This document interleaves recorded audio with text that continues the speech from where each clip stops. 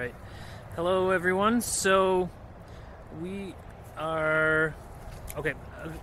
This is Meg here, and she's doing a grant proposal for Neighborhoods North with Tree Canada for what's called their edible tree program, which are nut and fruit trees and woody shrubs that produce berries. Mm-hmm. Great. All right. And is this for a general one, or is it for a specific area that's around here? Well, we're hoping to intersperse the edible trees with other trees. Mm-hmm.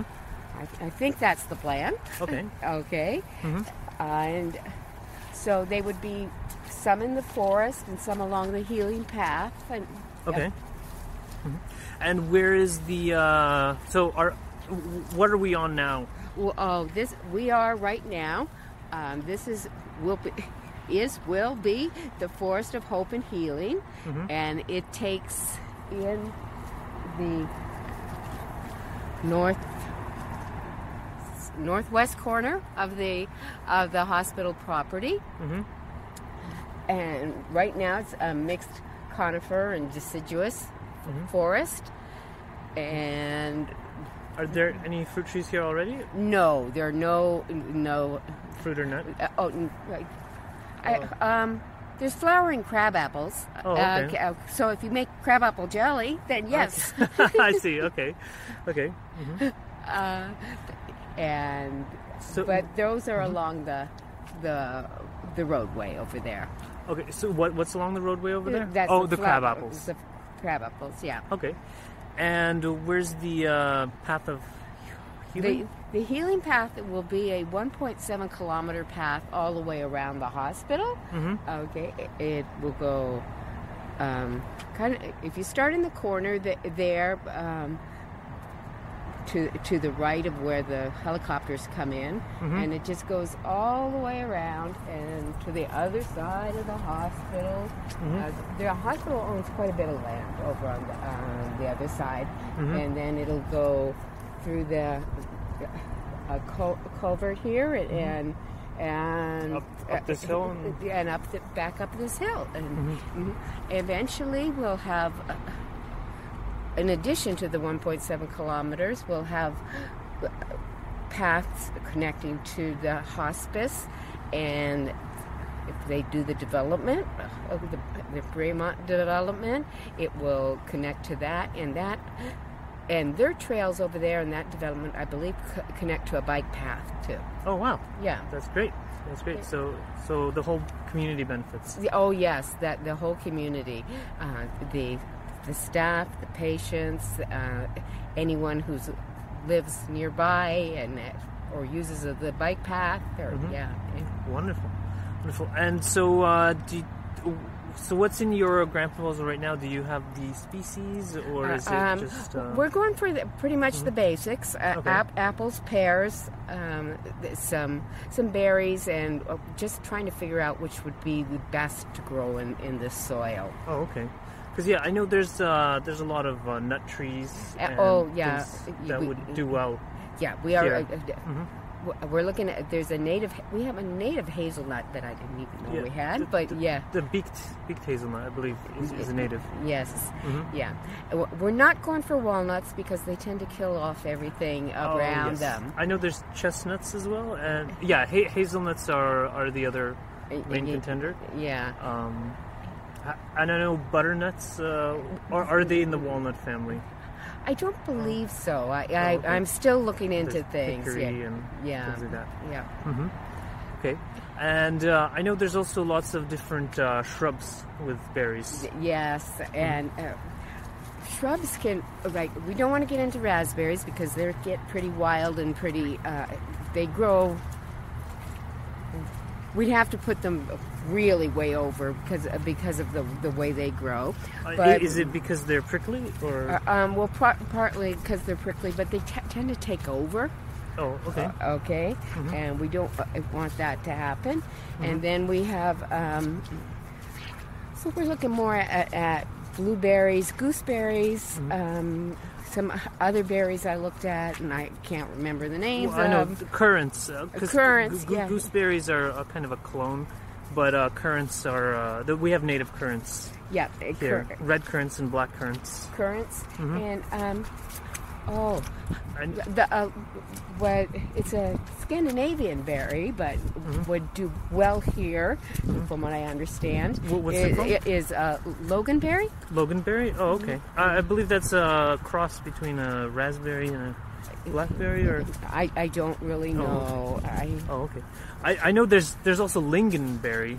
Maybe it's lingonberry I'm talking about. Yeah. Yeah. I know bearberry is also considered a good ground cover.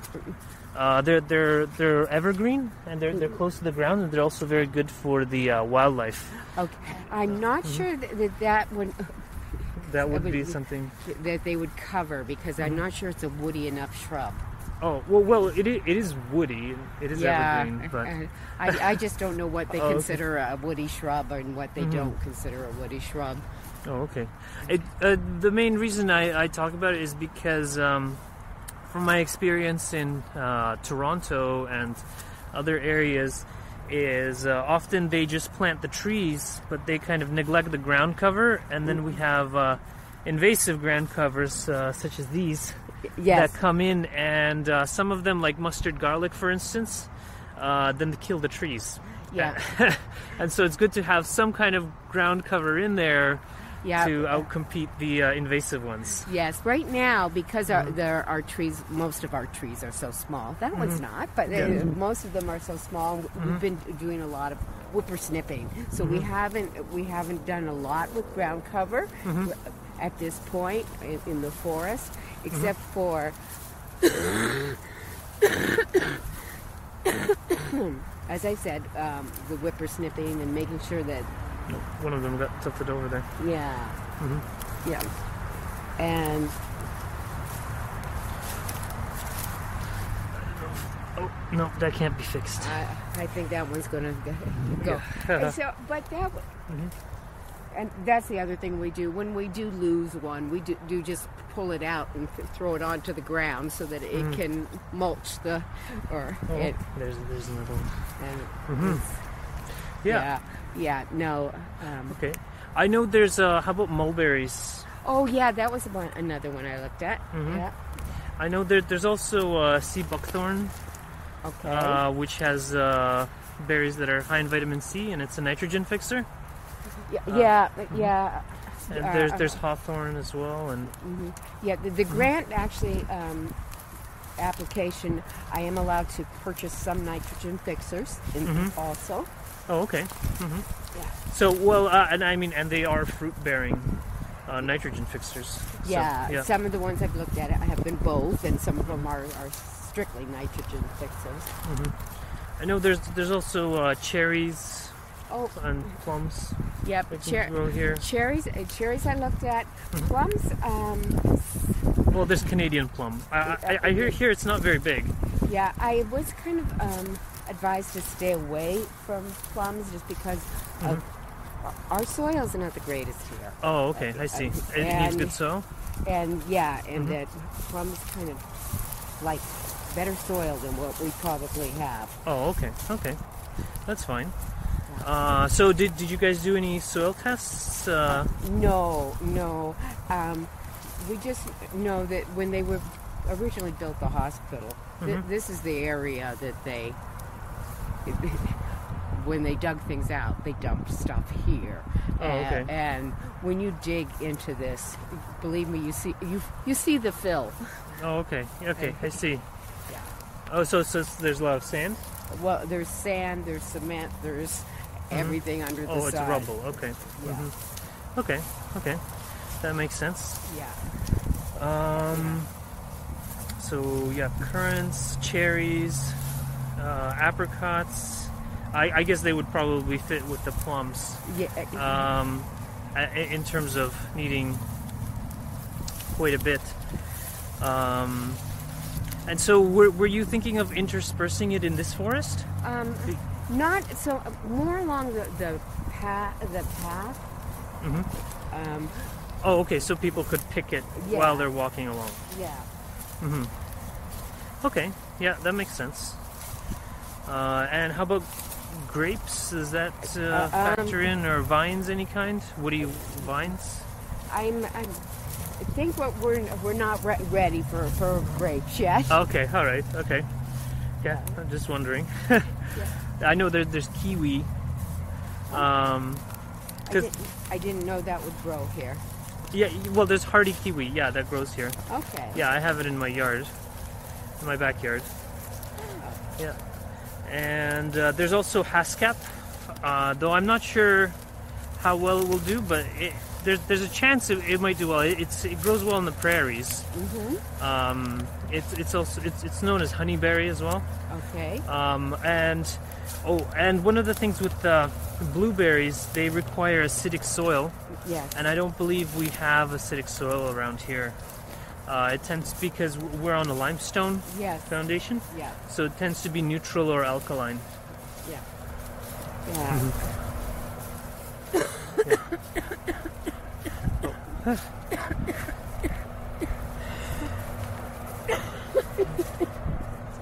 All right.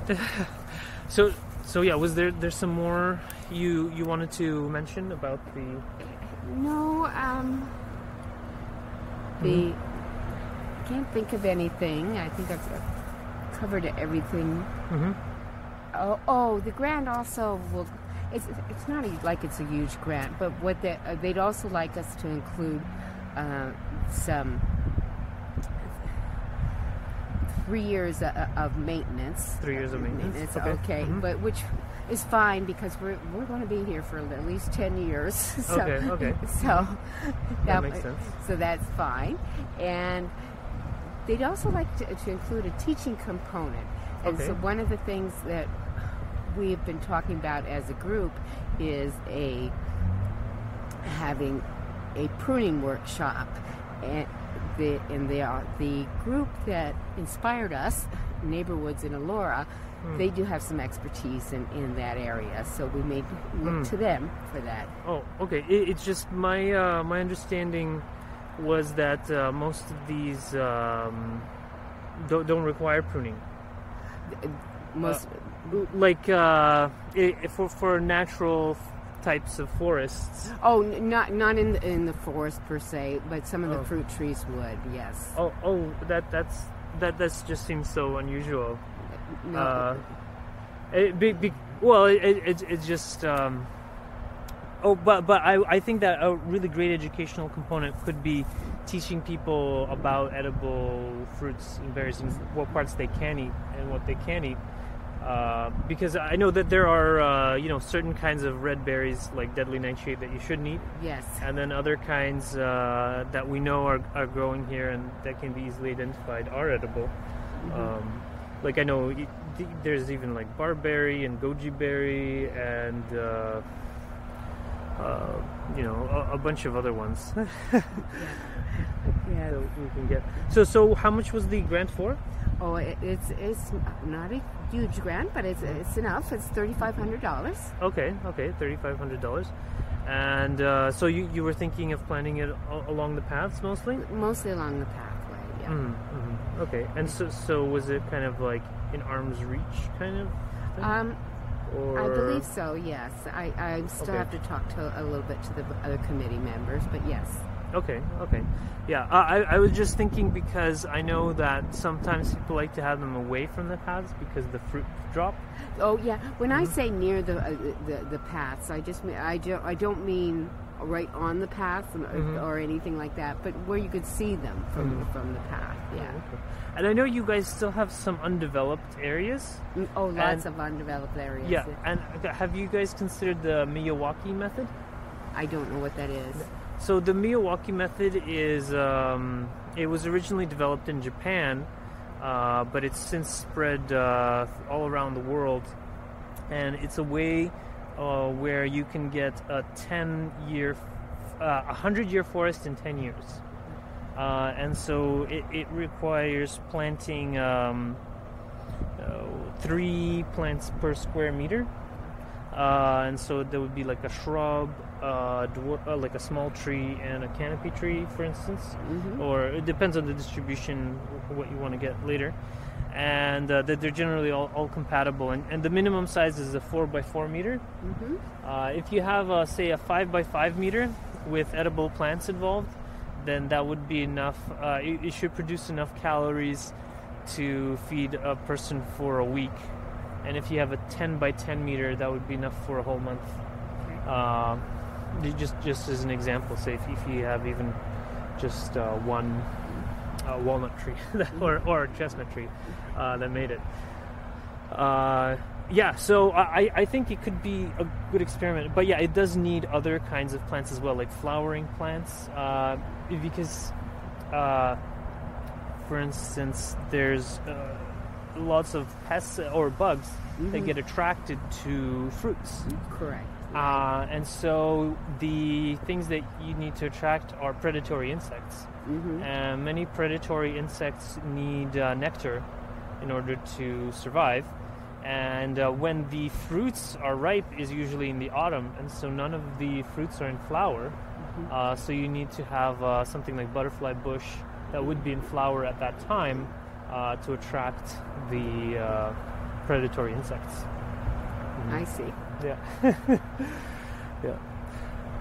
All right. Well, was there anything else, or Not that's it for now? I can think of. No. Okay. Yeah, I know. Was it Lloyd?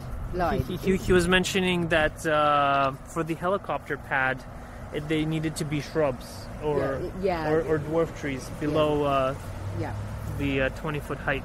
Yeah. Yeah. Very much so. Yes. So yeah, I guess we can figure it out after that. All right, great. So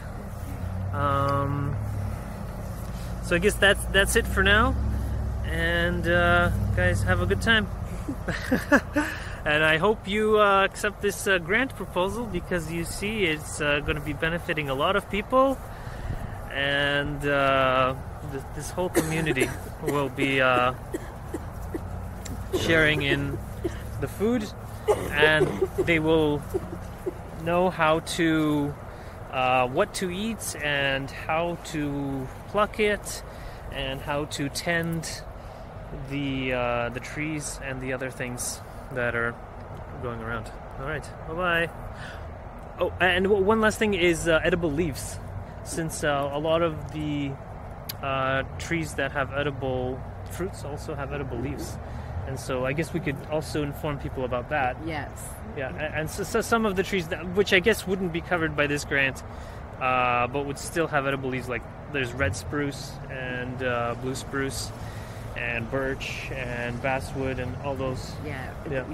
That wouldn't be covered in this grant. Yeah, no. but I think mulberries would be, and they have edible leaves as well. Yeah. All right. Okay. Bye.